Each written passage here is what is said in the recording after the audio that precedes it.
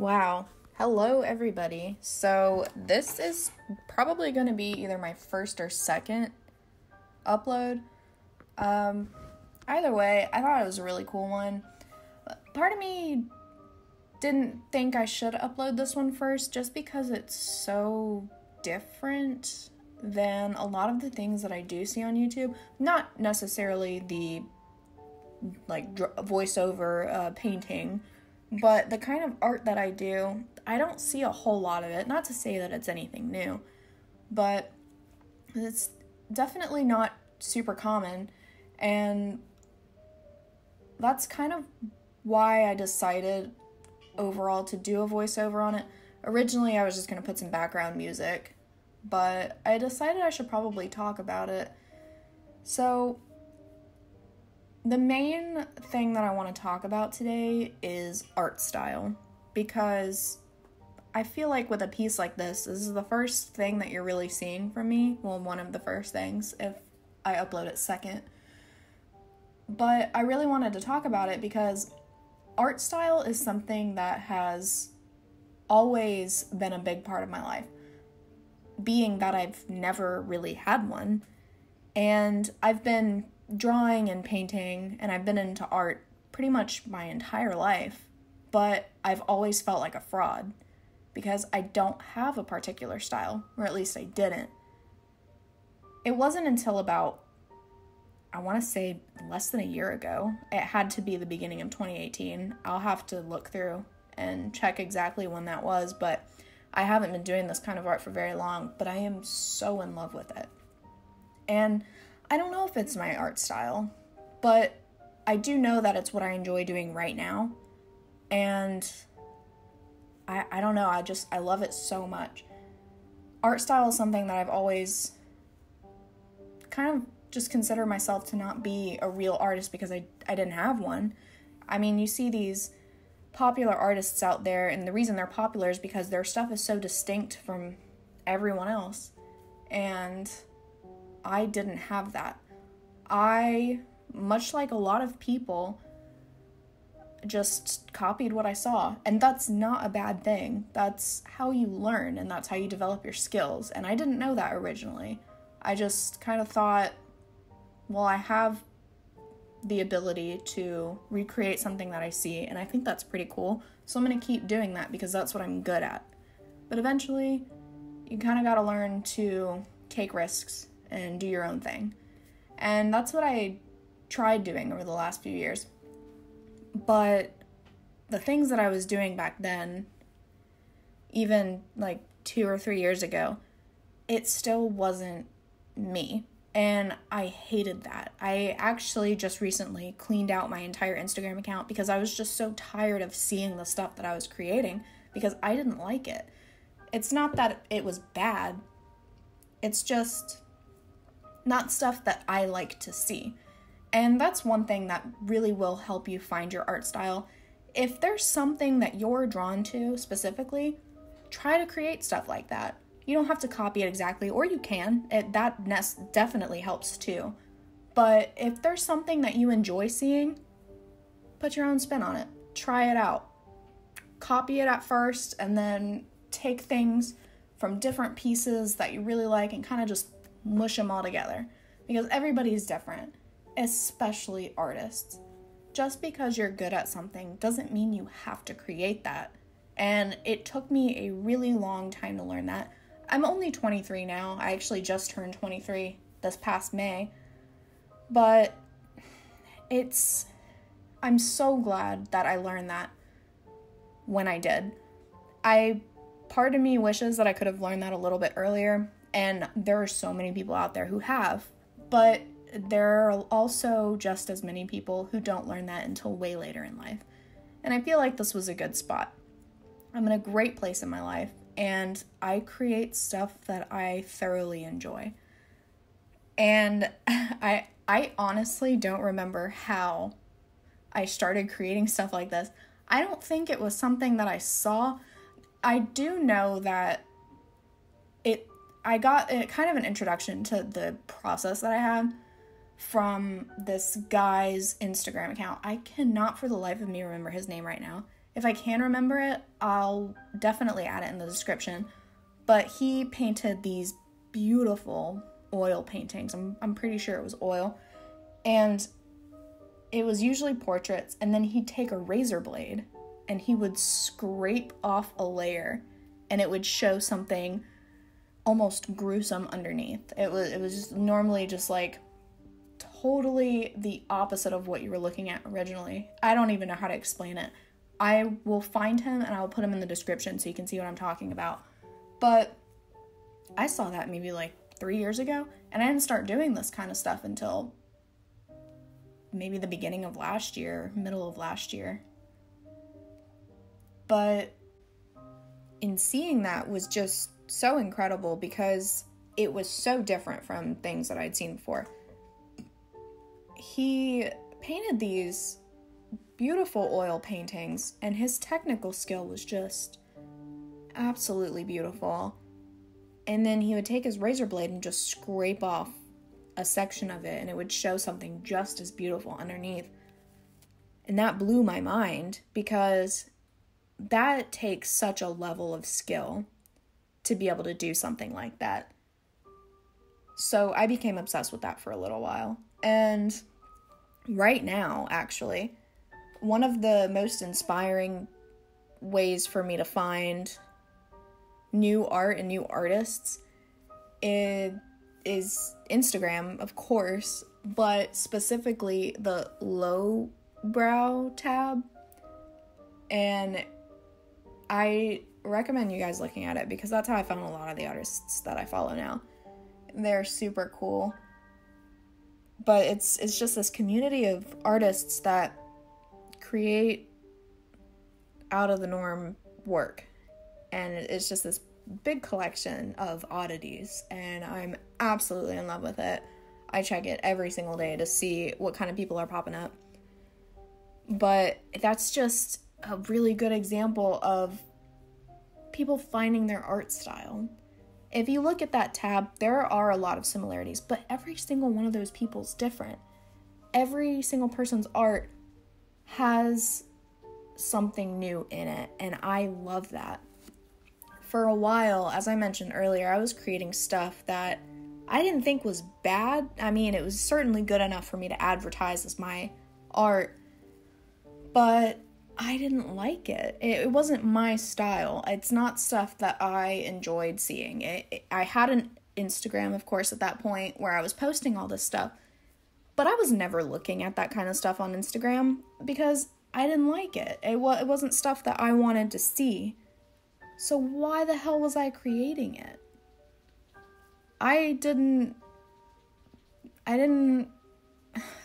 really don't have an answer for that. I think it might have been just because I was trying to find validation that I had the skill that I thought I should have, which I guess I did. I was practicing every day. I was putting my all into the work I was creating, and people did love it. It was just not stuff that I wanted people to associate with me. So I made a change, and I started experimenting with other things, especially collages.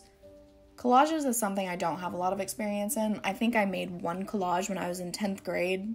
I did it in an English class for extra credit, and it was so freaking cool, and I wish I had it, but my teacher kept it because it was awesome.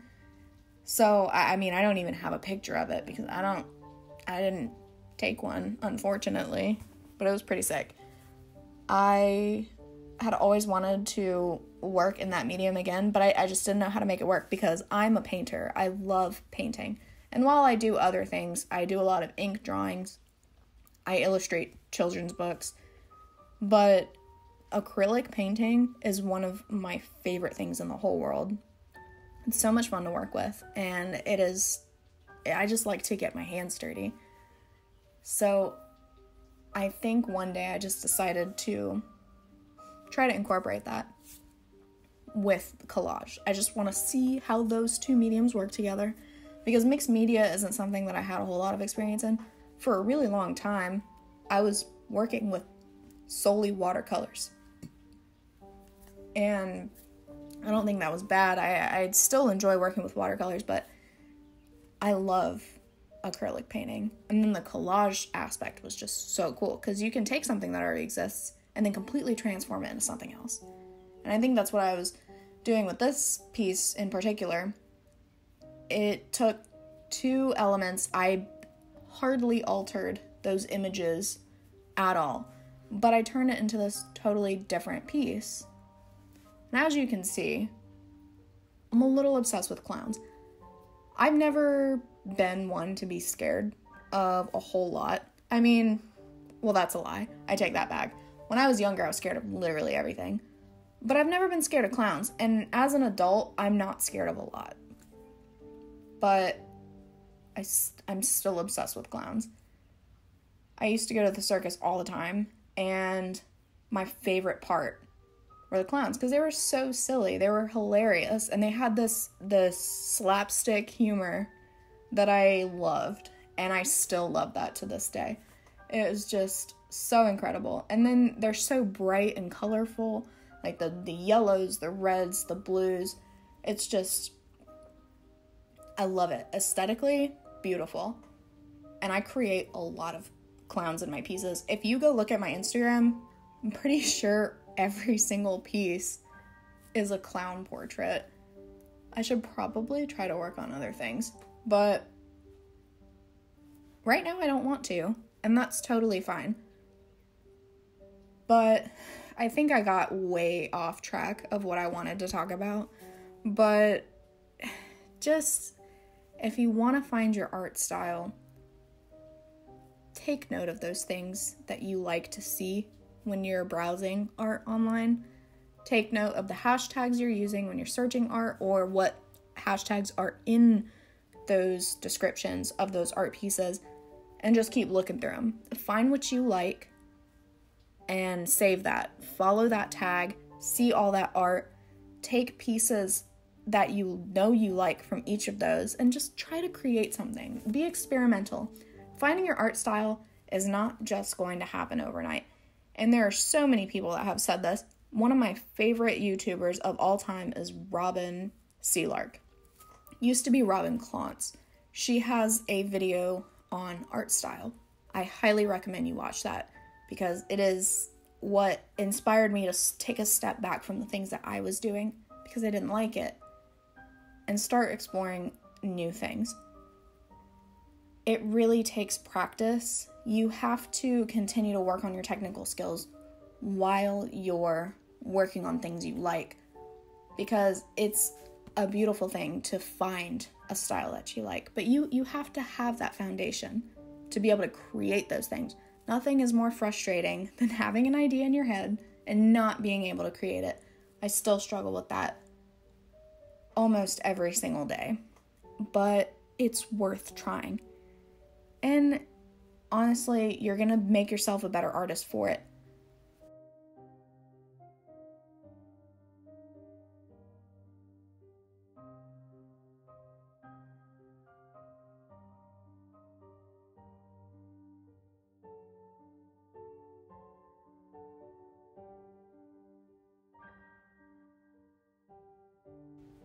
The worst that can happen from this is that you make some bad art, and that's not a bad thing. The video that I recorded for this, of the painting that I'm doing, was not my first attempt. I made a painting a couple nights ago, actually, that was supposed to be in place of this. I had it recorded, I edited it, but I hate the way it came out. And it's not that it's like bad or anything. It had some cool elements to it, but I just didn't like it. And that's okay, because I was trying something new.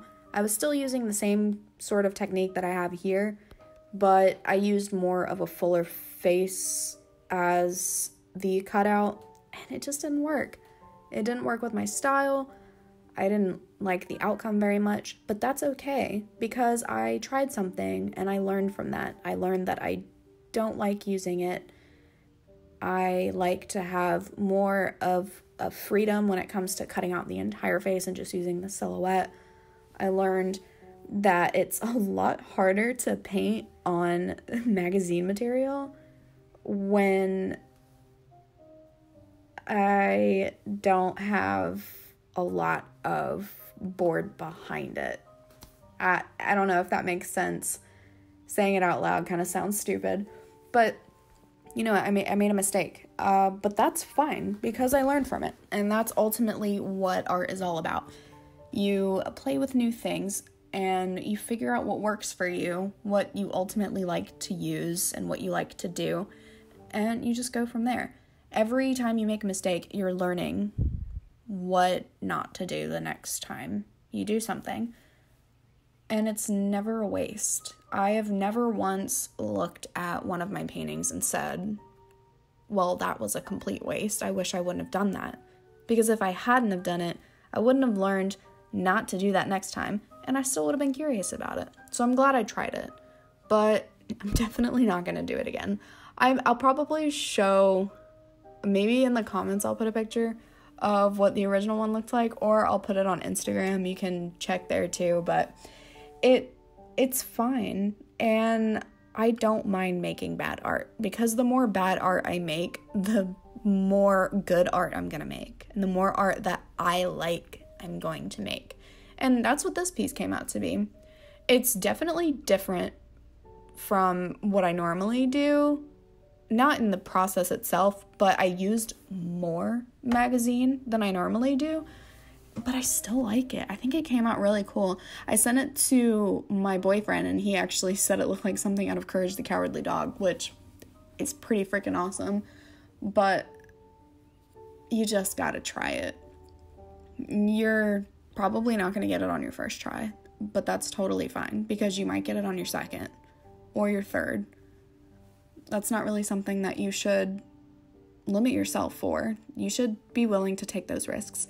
And if I wouldn't have done that, I don't think I would have made it to the style that I'm in today. I wouldn't have loosened up, and I wouldn't have gotten to this point where I'm so willing to throw some paint down on one of my pristine boards and risk messing it up. Because back then I was so confined to this tiny little space that I created for myself. I didn't want to go outside those lines, because everything that I made had to be good, or I wasn't an artist. But that's just not how it works. That's not how any of this works. So I encourage you to make bad art. I am totally sounding like Robin right now, but she was right. That video was so inspirational for me, and I'm so glad that I saw it when I saw it. I don't know what else to say. I'm so grateful to be in the place that I am right now, and I can't wait to see how my art progresses a month in the future or a year from now. I'm so excited to see where it takes me.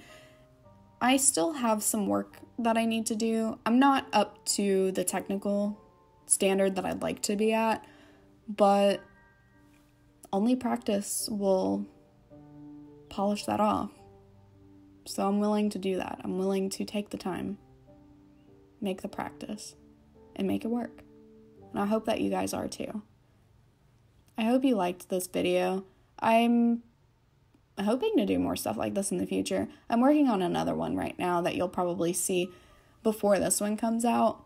But I have a lot that I want to talk about, and I would like to do something like this again pretty soon. Again, thank you guys for watching and listening to my rambling. I know that I might have gotten off track a couple times, but I've never done anything like this before, so this is a new medium for me too. It's a new learning experience. But I want to thank you anyway for taking the time. This was almost a 20-minute long video, and if you sat through this whole thing, then you're freaking awesome, and I appreciate you. But with that said, I'm gonna go work on some more possibly bad art, but I'll keep you updated. I'll see you next time.